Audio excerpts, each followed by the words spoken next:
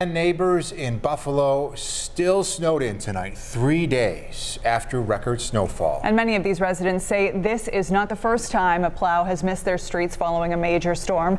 The city's public works department says it's had dozens of pieces of equipment out on the roads. But these images taken today show roads still clogged with snow. The city's snow plan says the goal is to have every street in Buffalo plowed at least once within 24 hours after a snowstorm. Employees are scheduled for 12 to 16-hour shifts depending on staffing and equipment available, and outside contractors are called in to help if necessary.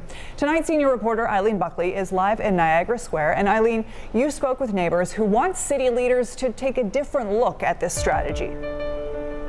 Well, Ashley, many Buffalo residents are saying enough is enough. They're telling me that they're tired of waiting for snowplows to come down their street after a big snow event. They say that they're demanding that City Hall now come up with a solution for that very old problem. We shouldn't be trapped in a home because we can't get out due to the fact that the streets are not plowed. Shirley Stitt is a lifelong Buffalonian. She has lived here on Humber Avenue on the city's east side for 58 years. Stitt tells me when there's a snow event, her street doesn't get plowed or just gets a swipe with one path down a two-way street. So when was the first time you saw a plow down your street since the snow started Sunday night? They came about maybe 2-3 hours ago. After the plow swept through, Stitt's son came out to shovel out areas on the street where cars were parked earlier. Do you feel like you're almost taking it into your own hands? Well, you have to, because we want to be able to get out the driveway when we need to. I mean, work, emergency, you want to be able to leave your home. We shouldn't be trapped in a home because we can't get out due to the fact that the streets are not plowed. This problem was magnified because of the alternate parking. It was a changeover. Over in the University District, Common Council member Rashid Wyatt says he received more complaints than ever before.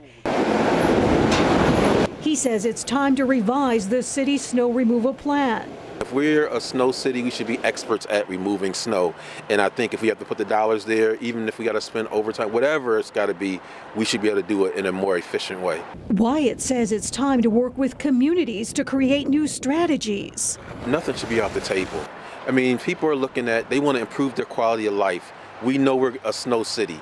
We're going to get snow. So we have to look at how do we better do it. Wyatt suggests using church parking lots so people can park overnight off the streets.